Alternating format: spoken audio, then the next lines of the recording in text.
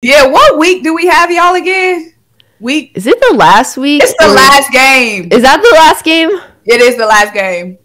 Because usually we have Dallas last, and this year I was like, oh, they gave us the Giants last this season. Oh, that should maybe you guys will be resting people. I mean, that would be good for us. Let us win this week, because if we beat y'all or tie, we clinch. So if we win, if silver lining, if the Giants lose this week, maybe the Eagles will be resting their starters.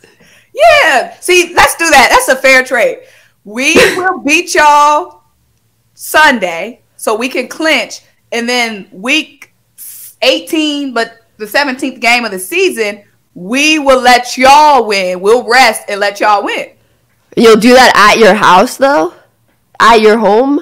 Yeah, y'all gonna let us win at your home.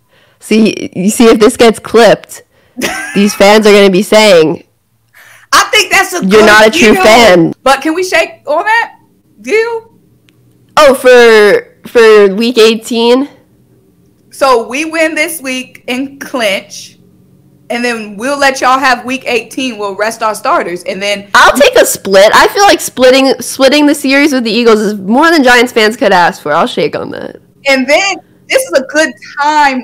We will have to win this week, Lauren. It can't be a reverse split, because you realize if we don't win this Sunday, we might actually be competing with y'all on that last game, and y'all don't want that.